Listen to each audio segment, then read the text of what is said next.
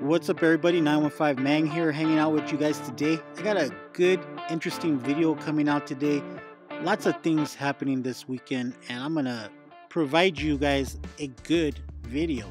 But I need you guys to watch the whole video because I might have a little surprise for you at the end. But as you can see, I've done a lot of fragging. I've cut up a lot of zoas, but this still doesn't stop me because I ended up placing another order of some more zoas from these guys called My Reef to Yours.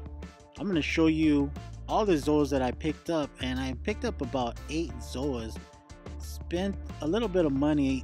2 of the Pali zoas that I got were $50 each. That's pretty damn expensive, so I can't wait to show you this fire. This is not my first time ordering. This is not my second time. Probably won't be the last time. I've ordered from Jared from My Reef to Yours a couple of times, and he always has a good selection of zoas, not overpriced and just right for me. But this tank is gonna be some fire once I get it set up. Just give me some time to work my magic and this tank will be fully loaded, which is why I thank you guys for subscribing. I just don't do product reviews. I do mix it up in my YouTube, but I reef, guys. I reef, and that's why I like doing these videos for you guys, because it allows me a chance to talk to all the other crazy reefers out there that do it big or small but have reefing in their life, and that's what this YouTube channel is about. I'm gonna give you guys an update product review on the innovative marine grid system, but we're not going to do that in this video. Just wanted to show you what I picked up this weekend. Also, I got some Antheas. I picked up these Antheas. I had some gold Antheas in my last tank, which was a 180. These ones are beautiful. I picked them up from my local fish store, special ordered just for me, and I ordered 3 of them. My buddy Alan came through, ordered them for me, and I ended up using the store credit when I took all the anemones the last video, and I used that and applied it for the new purchase of some fish. Now, I don't recommend that you guys do what I do. I'll just show you what I do. As you can see, I didn't quarantine. I am feeding some rods food. All the fish like it, and I'm feeding just to get these guys to eat and maybe take out some aggression and see how these guys do. Immediately before feeding, the Antheas were swimming up front. They did get, one of them did get bit by a starry-eyed blenny, and which kind of worried me, but they all seem to be doing good. They're schooling together, and really happy about this because these fish add a splash of color. The corals are really what it's all about, but you know, the fish give it some movement, and to tell you the truth, the fish is what brought me into saltwater, and then I graduated from the fish over to the corals. My tank isn't really fully stocked yet, and I don't have a plan on like overdoing it with fish, because more fish, more nitrates, all that good stuff. You do need fish, but I don't want to do it too much with the big fish, so I'm gonna stick with the hippo tang and the purple tang. I have 1 clownfish, 1 starry-eyed blenny, the new addition of the 3 Antheas, some fish that I got from Petco that's doing good, hasn't died and is a beast. As you know, before in the past video I had like 3 tangs and I killed them all on accident by being dumb. So lesson learned, don't be dumb like me and just keep reefing. If you just get into the saltwater hobby, if you just came on my video by accident, go ahead and hit that subscribe button, because I definitely do reef. We do the product reviews, and I try to push out a video once a week. Now with that, I want you guys to share this video. Give me some topics that I talked about in this video. You have to watch the whole thing, and that's going to allow you to enter this contest. All you have to do is watch the whole video, comment down below, because I'm going to be saying secret phrases, things like that I know of, and you have to email me you have to separately email me at 915mang, M-A-N-G, at gmail.com and give me that specific secret passcode.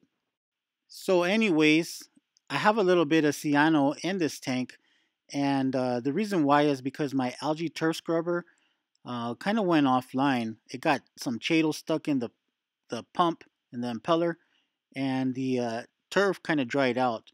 I caught it this weekend when I was cleaning it out because I do have to, harvest it. Otherwise, uh, it's not effective. And as you can see, since it wasn't working, I got a little bit of cyano, and that turf scrubber is pretty legit. Now, there's going to be a total of 3 passcodes that you have to give me in that email. The first one is Apple French fries. Now, with that, the since the algae turf scrubber wasn't really working, I got a little bit of phosphates growing. As you can see on the glass, it's a little bit dirty. That's how I measure my phosphates. I've done phosphate test kits, and usually they really don't register or show up. I do check out my tank on the daily, and I just clean it with the flipper. Let's go ahead and do a side view now of the tank. This is the next day in the morning, checking up on all my Anthias, doing a roll call, and let's go ahead and take a look inside of the tank. Now, as we look at the side view, I want to know how many of you guys went to Aquashella there in Dallas. I know there's some more shows coming up called Rap, and Orlando, Los Angeles going to be coming up, New York. Maybe one day I can go ahead and make it out there, check it out, kick it with some of you dudes and gals who are heavily into reefing. I've been watching my channel for a while and are at the shows. That'd be sweet to just hang out with you dudes and gals and just kick it and talk fish and coral. Now, if you've been watching the whole video, the second passcode is barbecued smoked brisket. Please remember you have to comment down below, and you have to give me the passcodes via email. Do not comment the passcodes because you'll just be making it unfair for you guys. Now, everything else is doing pretty good, and these anemones are still doing good. I kept 2 anemones. I had a total of 8 anemones.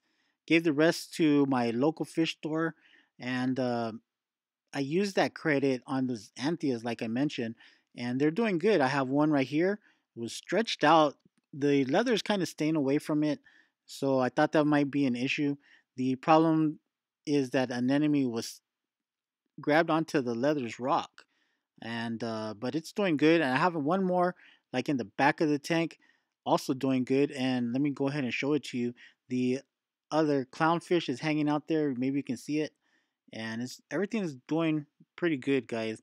Do I recommend anemones for everybody? No, I don't. Do I recommend that you guys just buy a tank and throw one in? No.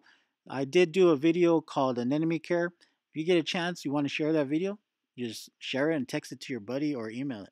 Now, I did make you guys kind of work for this prize. What is the prize? Well, it's going to be a $50 gift certificate to MarineDepot, and you guys can use that money for whatever you want, aquarium related.